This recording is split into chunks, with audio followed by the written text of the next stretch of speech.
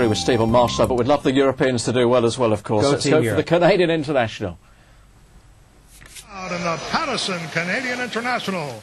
And Marsh side broke sharply. Jukebox Jury is on the outside. Bucciolati's right there with the early speed. And a Spice Fruit, the Quijano, is on the heels of Marsh side. And Champs-Élysées is down toward the inside. And it's Marsh side to dictate the pace as they take that run up to the backstretch. Jukebox Jury is on the outside. And Quijano's toward the rail. Then we have the diminutive Bucciolati, who's clear of trouble on the outside. In fourth, Champs-Élysées drafts in behind horses. Then Spice Fruit, Allied Powers, and just as well as at the back of the pack, back 7 lengths off the lead of this pace setter. And that pace setter is the defending champion, Marsh side. With Javier Castellano, they lead it by 3 lengths. The opening quarter was in 26 seconds, the half in 51-1. And Marsh side is on a mission here. Marsh side playing Catch Me If You Can. The gray Jukebox Jury is in second position. Quijano travels well down to the inside in the third. Then a Bucciolati just to the outside of Quijano. Spice Fruit's on hold in fifth and 4.5 lengths off the lead. In behind him is Allied Powers. Champs-Élysées is 8 lengths from the front, and just as well is the trailer. 1:15.3 for 3/4 of a mile. And it's still Marsh side. Marsh side into the far turn. Jukebox Jury is getting closer in second now. Bucciolati's on the outside third. Down to the inside is Quijano. Quijano's fourth and 4.5 lengths from the front. Spice Fruit just overtook Quijano. Allied Powers is being hard ridden between horses. Then Champs-Élysées, and just as well 3 furlongs to go in the Patterson Canadian International.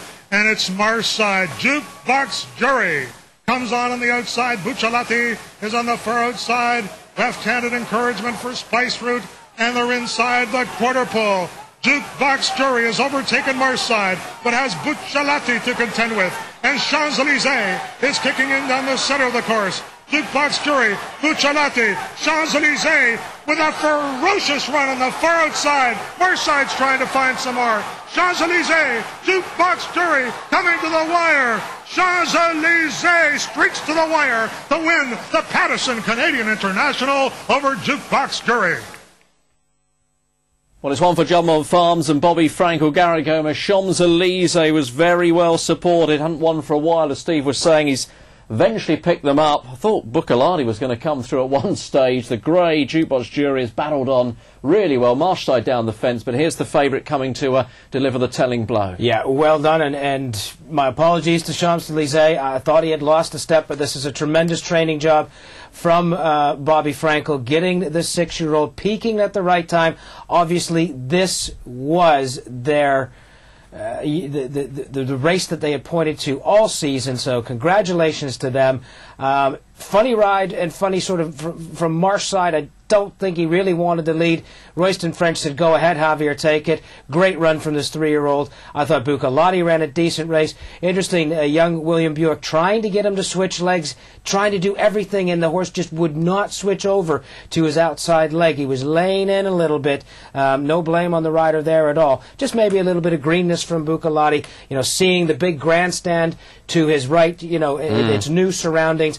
But let's not take anything away from the royally bred winner, the Europeans in second and third once again, and 2 improving horses that we will see in the future with the European flag or the British flag, Jukebox Jury and Bucciolati, second and third.